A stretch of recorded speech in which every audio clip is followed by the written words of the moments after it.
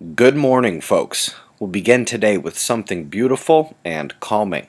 The dance of a Neptune-sized plasma filament cresting the northeastern limb of our star. Standing vertically, this would be a solar tornado, but it is beginning to angle down and settle into hovering laterally across the surface here soon.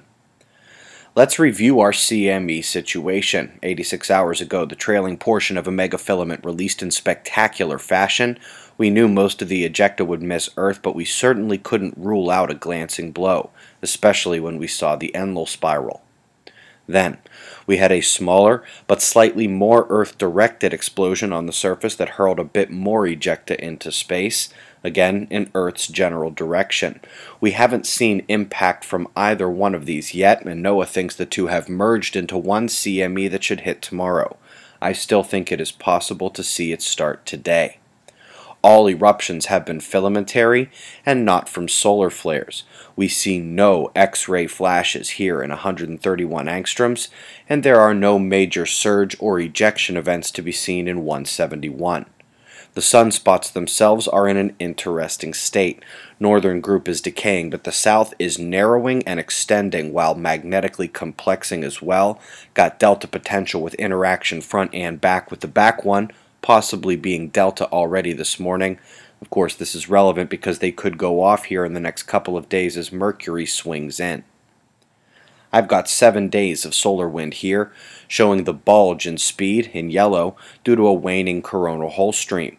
The CMEs would be easily distinguished here amidst the calmer stream unless they hit with a sector boundary that we also expect here shortly as well. That's how calm we are right now, very smooth, and Earth's magnetic shield is doing just fine. Top and bottom left, you see incoming coronal holes. Those are the dark patches coming in on the left side you see here. These coronal holes are of opposing polarity and currently offering only medium force.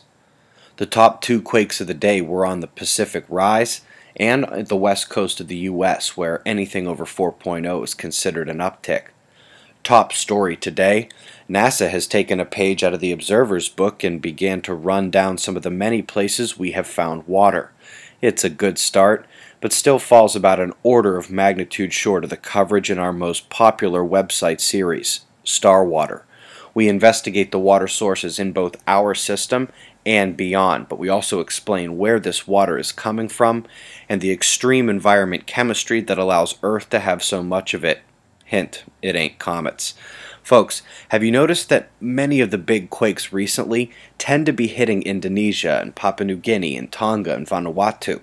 That's because the Earth spots are there right now. It's their earthquake season.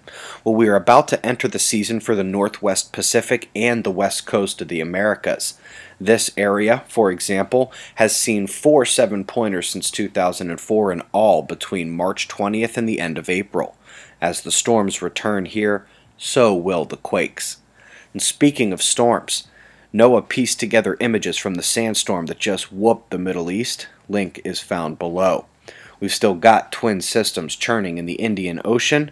To the east, we're seeing major weakening as it approaches Australia, which is a good thing. Right now, it's still the lows straddling the continent that are causing all weather alerts for the region overnight and into tomorrow.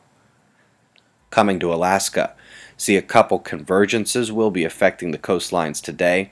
You can really see it with the precipitable water overlay where purple shows increased moisture.